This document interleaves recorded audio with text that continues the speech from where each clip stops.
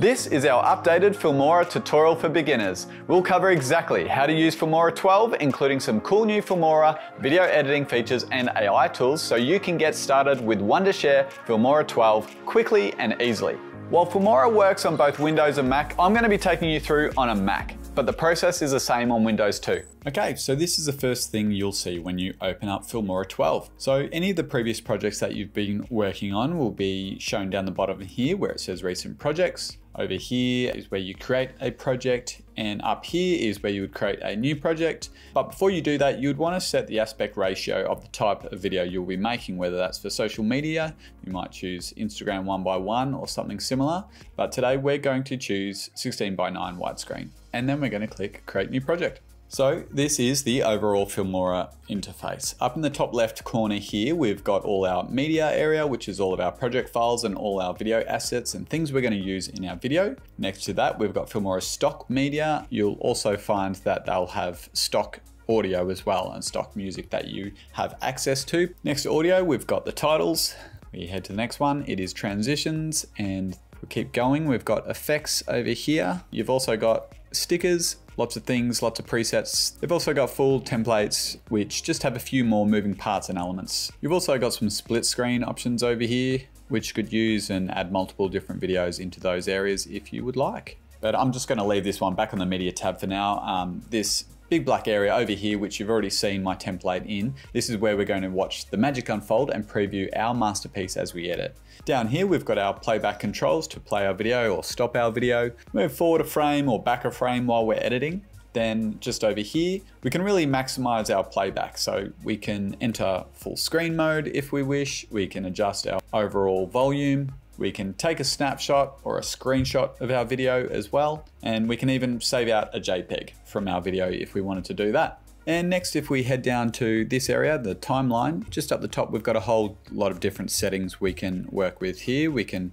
render a preview to our footage. We can add markers, which can be really cool indicators to just remind yourself where certain things are in the edit. You can record a voiceover over footage, use an audio mixer to really dial in, disable timeline snap. That means your playback head can just snap to the end of your clip. Again, I can show you how that works. Zoom to fit into timeline so you can see all your footage down here. And you've got a zoom in, zoom out function here where you can really get granular on what you're doing in your edit. Again, I'm going to be showing you how all these work. This one's called a audio indicator. Now, I always like using this one and clicking that one to be on so you can see what your audio looks like as you're editing. So that just fits into that space nicely. And just before we do start, there is one other thing that we should do before we begin, and that is go up to File here, go to Project Settings, and you just want to double check your project settings before you get started. We've got 16:9, we selected that earlier. If you did change your mind and you want to change it, you could do so here. Resolution is currently at 1920 by 1080 Full HD. That is just fine, but again, if you wanted to do for your some other custom resolution, you could do so. And the frame rate, this is also where you can choose your frame rates. I'm going to leave it at 25, and your color space, SDR, is just fine for us. So we're going to leave that all as is and hit OK. And the last thing I want to show you before you get started importing your footage is just the player here.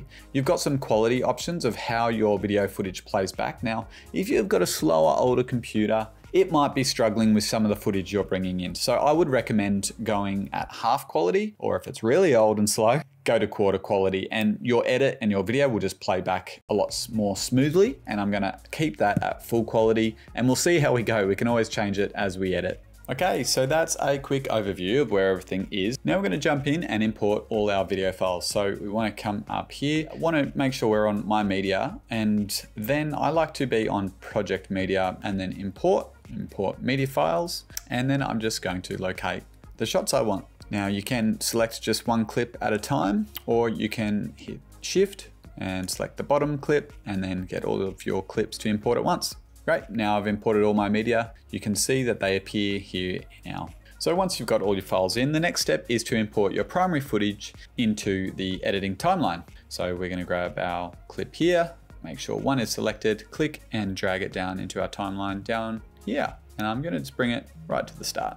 Now we've found a nice frame of me smiling and we've pulled our main footage down onto the timeline, we can start editing down our video. You can see it on the bottom, and now it actually gives us a preview of the video file in this section here to see what's going on. And it also gives you a bit of a snapshot of the audio waveforms. It's really cool to be able to see your waveforms because at a glance, you'll be able to easily remove the sections where you're not speaking, and it's just a super fast way to edit. That is the next step then. Let's go through our footage, remove any bad takes, any mistakes, or anything that we don't want to have in our finished video. I'm going to zoom in, and there's a couple of ways to do that even. You can head over to your slider here, and that will zoom in, or I like to use hotkey on my keyboard sometimes, and I use Command plus to zoom in or minus to zoom out. Let's just zoom in a little bit, and then we can move around our timeline nice and easily and locate the section where we want to trim our clip up. Let's go ahead and tidy up my main footage here and edit out all the sections that we don't want. So if I just click and hold on the playback head here, I want to start right about here. Now, if I select my clip, there's a couple of different ways I can trim this. I can head to my scissors and click that and hit split, and then select anything to the left and just hit delete, and then it will trim my piece like so. I'm just going to hit mute and press the space bar to play, and you can see that that is perfect. I'm just going to hit undo, Command Z. Another way we can do it is we go to the very beginning of the clip, and if I just hover the mouse at the very start of the clip, you can see here the icon has changed to this trim tool. So if I click and hold, I can simply trim to the start of my clip and find the space where I want to begin. I'm really happy with that. What you want to do now is just go through your video, scrub through and find all those sections where perhaps I'm not speaking and there's a bit of a gap. Now, another way to do this same function of splitting clips or trimming clips is on the scissors here on your cursor. You can see that you can just click that and it will split it as well. So that's a really quick and easy way to cut up your clips. So now that our main piece of footage is cut into different sections, and as you can see here by the title, it says Tom PTC. That means there's 3 different clips now. If you wanted to, you could actually click and move them around now that they are individual clips. So if I just clicked on this middle piece, picked it up, I can move it to the end, and now we've got this big space in the middle. You could select that and hit delete, and it will just move things around for you. I'll just back to where it was. So now that's done, the next step is to bring in any B-roll or overlay footage into our project to really make our edit more interesting and visually stimulating. I've got a couple of other clips up here in my project media. I'll select one of these. Let's go with this shot of me at sunset with a camera, and I can literally just click and drag and bring it down to our timeline like so. So we've just pulled down our B-roll footage and that just sits on top like so. Let's put some more footage in. Let's put this nice beach shot down. And now with this footage, you will see that it actually has some audio waveforms, which ideally we don't want on our B-roll footage because it will interfere with our main primary footage audio there. So easy fix, what we can do, if you hover your mouse on this green line here, you can literally bring it straight down to minus 59.97 volume, which means you won't hear a thing. Don't worry about that. The other option is over here, you can mute that entire track by hitting mute, and then that way none of your B-roll or nothing you bring in to this track will have volume. So that's another way to do it as well. I'm going to zoom back out. I'm going to butt that up against my other shot, and I'm going to continue to bring in some of my footage. Now with these video pieces, they're just the same as any other video clips, and like that primary footage I showed you before, you can click on it, you can move it around, and you can play with it really easily. It's really user-friendly, I find, in Filmora. And again, if you wanted to trim any of your B-roll shots, I'm just gonna zoom in so you can see what I'm doing. You can just trim it like so. You can cut it. And if you did want to use this splitting feature, you want to make sure that your clip is selected. If none of the clips are selected and you clicked on it, it would cut everything in its path. So it's cut my main footage and it's cut the B-roll. I'm just going to click undo. If you just want to select your B-roll footage and hit split, it will just split that. Just be careful and be aware of which clip you have highlighted before splitting your clips. I'm just going to go ahead, move my clips around and trim them up and make my edit look as amazing and visually appealing as possible. Okay, now we've got our primary footage down, we've got our B-roll layered on top, it's all looking great.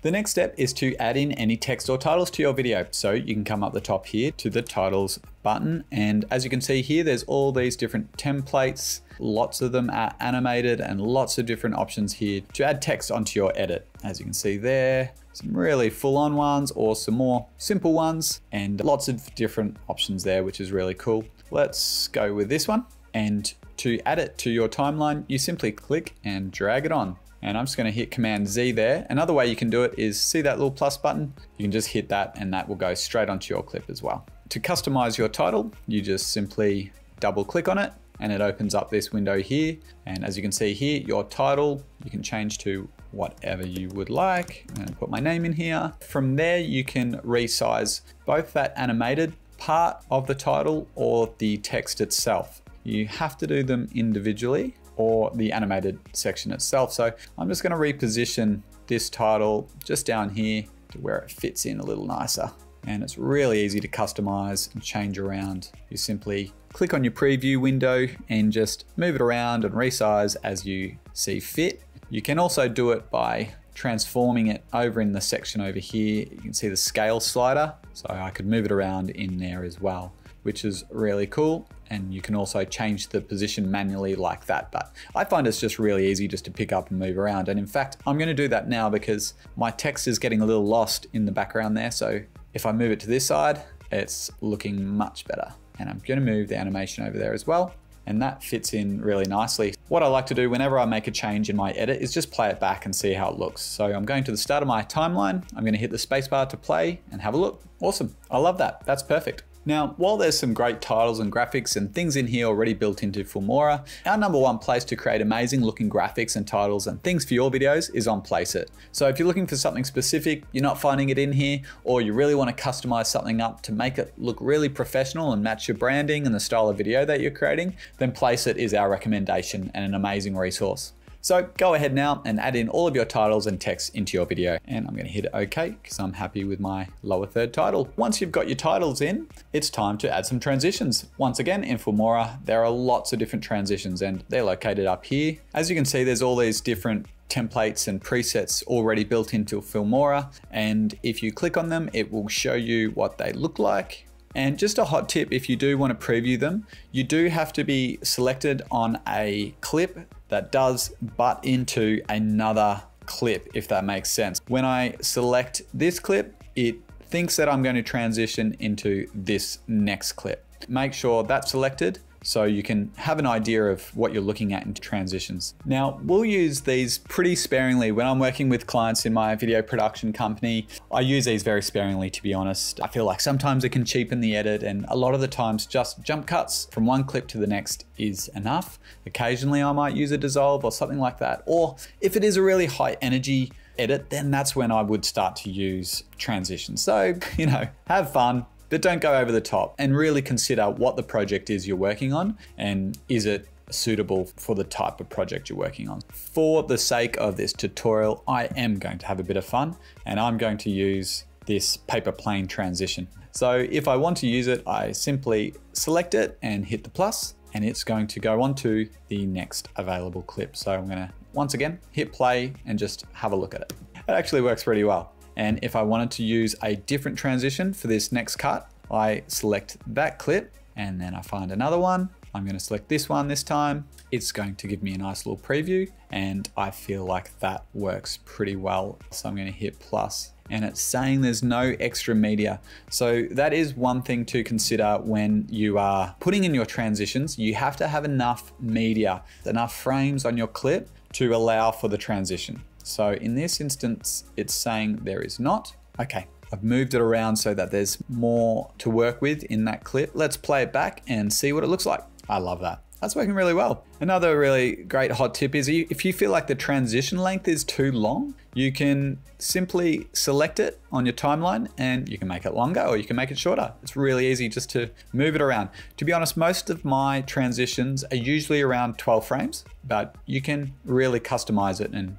make it however long you like. Now, when we're working with our primary footage here and perhaps we've got a split in the clip because it was a bad take, you wouldn't put a transition in there. I'll just show you what that looks like. If I click and drag it into that section, you're cutting from one clip to the same clip, and that doesn't really work. What you could do to change up the shot is make the second shot a little larger, and that just changes up the camera angle nicely, and it looks like a different camera, or the camera's punched in, and it just changes up the shot and keeps things interesting. And if you have made a mistake, it will hide that wonderfully. So I've selected this second clip here. I've double clicked on it, and just here I can just make the scale larger and bring it up. And again, I can just click and drag it down. You always want a little bit of headroom when there's a talking head like that. You don't want the head chopped off. You just want to bring it down just a touch and make sure that my head's in a similar position as the previous shot. Again, let's play it back and have a look.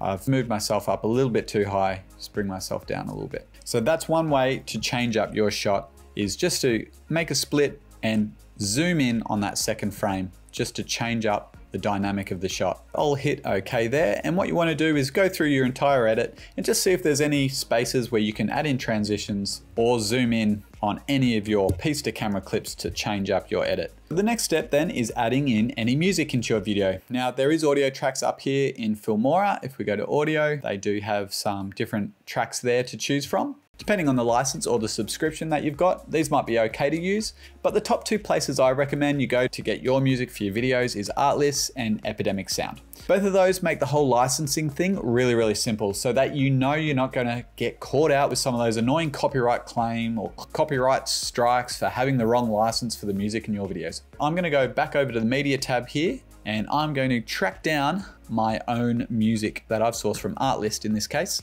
Okay, so it's imported our music over here, and just like our video clips, we can either click and just drag it on like so, or we can hit this plus button and it will put it straight in like so. Now, as you can see, our music is overhanging all the way past my last clip here, which we don't want. We don't want the music to continue on after. We want it to finish at the end of our video clip. So there's a couple of things I could do. I could simply click on the end of my music track and drag it to the end like so. What I find is on music tracks, they've always composed a really nice fade out of the song. I'm gonna play a little bit more so you can really hear that.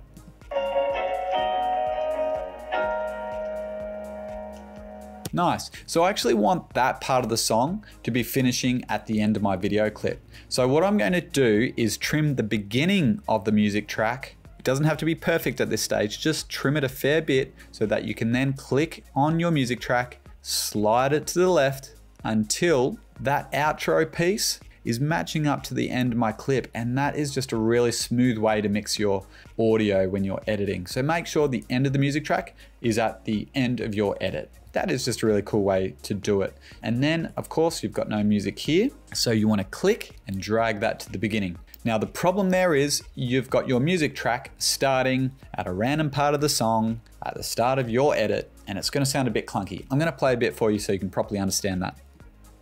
In this video, I'm going to show you how to get...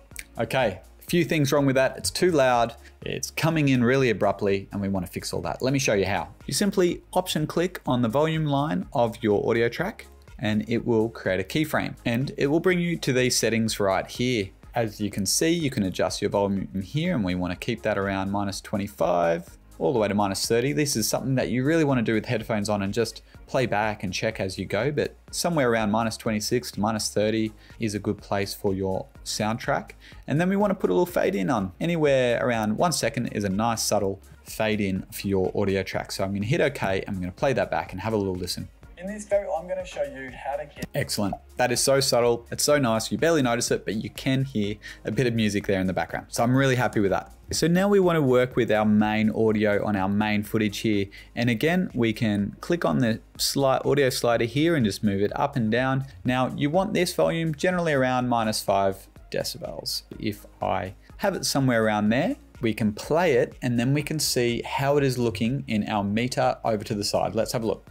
I'm going to show you how to get listen and engage on a film. Ideally, it's peaking between -12 and -6. I'm actually going to lift that up a little higher so that I can have another look back. It's to listen and engage. Excellent. That is exactly where I want it. Just a reminder, it is super important not to have your audio peaking too loud. Over in here in your audio meter in the bottom right corner, if it's hitting the red zone, that's no good. You don't want that. Another way you can adjust your audio on these clips is to double click on the clip itself, and you can adjust it with the slider here.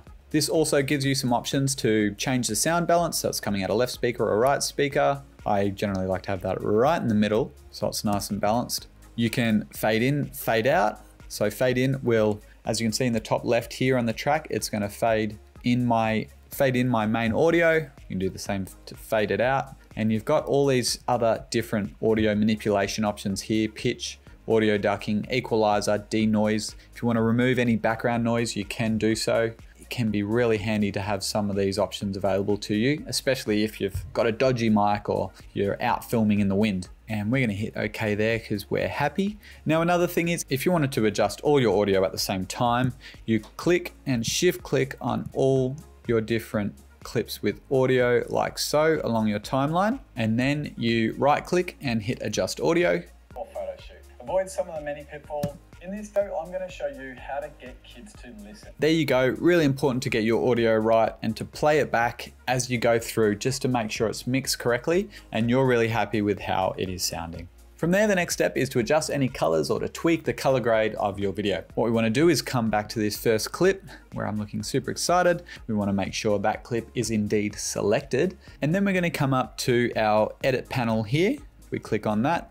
And then we want to make sure that we're in the color tab up here. And so in this section, this is where we can change all our colors and make our primary footage or any footage that you choose to look as great as it can be in terms of brightness, contrast, temperature, all of those great things that can make your shot look fantastic. In here, we do have a heap of presets. If I click on some of these, you can see that it applies like an Instagram filter. There's Batman. If it suits your video, then go ahead, go for it. But I personally like to do it a little bit more manually, get a little bit more granular with my color correction. If you're like me and you want to do that, then you keep scrolling down and you can play with these dials here. So first up, we've got temperature. We can make it a little bit cooler or we can make it warmer. And I think I will make it a little bit cooler. You can play with the tint. Be careful with this one. It can throw the colors out. So generally I like to keep that at 0. Exposure, if your shot needs to be a little bit brighter, you can do so by playing around with that. Again, be careful. You don't want any huge hot spots happening. Brightness, again, that's going to bring up all those bright spots of your shot. Play with caution. Contrast, I think I could bring mine up a little bit. It's looking a little washed out. That's looking better already. Vibrant, saturation, if you want to bring a bit more color into your shot, you can do that as well. Highlights, shadows, whites, blacks. Vignette, you can play around with that, but I find that to be a little bit old school and I don't really use that. But there's all these different dials there which you can play with and I'm pretty happy with that, so I'm going to leave it like that. There's some other color options here which are a little bit more advanced. This one deals with the hue, saturation, and luminance of your shot. It can be dangerous. Again, be careful. It's going to play with just the yellows, greens, blues, the different colors of your shot. Go ahead, try it out if you like, but you don't want to go over the top with any of these more advanced features. But once you're happy, you've dialed in the colors and the contrast and everything like that for your shot, you can either hit OK and that will just save it to that clip. But what I recommend, especially if you want to copy that same color layout to all of your other shots that are very similar, you go up here and save as custom. And I'm going to say Tom PTC, which means Tom Piece to Camera Color Preset, and I'm going to hit OK. And now that's saved. Click OK. So now that we're really happy with the color correction on this first clip, we can simply right click on it. We can say copy effects, and then we can select all our other clips here, right click on those, paste effects, and now they are all color corrected as well. I'm just going to hit undo here and show you one other way you can do it. You can also click on the next clip along, right click on it and hit color match. And then over in your preview window, it will show you the reference image, the first one that we've worked on, and then the current one. And if you just hit match, it will change it like so. So what you want to do now is go through and tweak all the colors of any of your clips where it's required, including your B-roll or your overlay footage too. And then once that's done, it's time to export your video file. You can just come up to this export button, top right of screen, click on that, and then it'll bring you to this window. So in here, you've got a whole lot of different options. So let's just start at the very beginning. You want to change the name of your video. Let's call it My Filmora Tutorial. And you put it in a nice spot where you're going to remember. Put it in my Primal folder here. And I actually like to create a folder called exports. So I'm going to put it in there.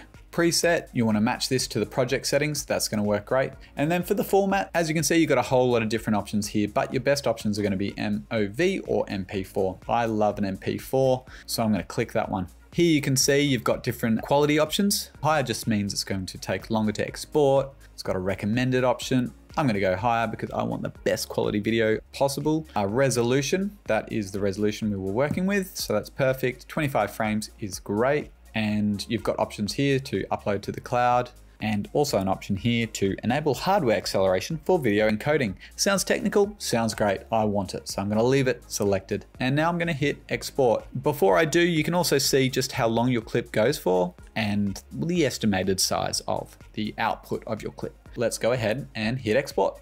As you can see, once I hit export, this window has popped up. And I have been editing on the free version. Look, I don't recommend going with the free version because you're going to have that big fat watermark sitting on your vision and nobody wants that. For the paid plans, you do have the option to remove watermarks, 100,000 high quality resources, speech to text, text to speech keyframes, supporting 4K speed ramping, and you're going to have access to all the presets. So as you can see, there's a few different plan options. You've got the annual plan for $49.99 a year, cross-platform plan for $59.99 a year, or the perpetual plan for $79.99 a year. Obviously, the more expensive, the more features you're going to have access to. So some really cool options there. And honestly, as a professional video editor myself, I feel like this is a really good editing program for the price, and I would consider using it. And if you don't want that watermark on, then you would look to buy one of those plans. Once your video is exported, I definitely recommend you playing it back, having a final check, making sure that MP4 or that MOV file that you've exported out is looking exactly and sounding exactly how you would like. If there is any errors, you may need to go back into Filmora and just tidy that up and re-export. But if you are happy, then you can go ahead and upload it to YouTube or wherever you want your video to go. That's a complete editing tutorial using Filmora 12. I hope you enjoyed. Now that you know how to edit in Filmora, linked on screen is our free PDF video editing guide that you can download, print out, and follow along with when you're editing your own videos to help you edit in the most efficient way with minimal waste of time or rework. As always, there's also a bunch of tools and resources linked in the description box below to help you with your video creation. And I'd love you to follow along my own YouTube channel as well. That's tom.rawlins. I take you behind the scenes and show you what I do in my own video production day to day. Thanks for watching, and I'll see you in the next one.